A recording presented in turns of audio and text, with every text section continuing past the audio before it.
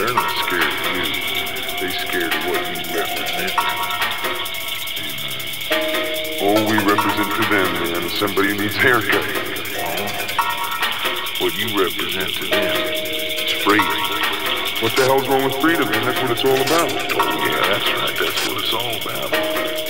But talking about it and being it, it's two different things. I mean, it's real hard.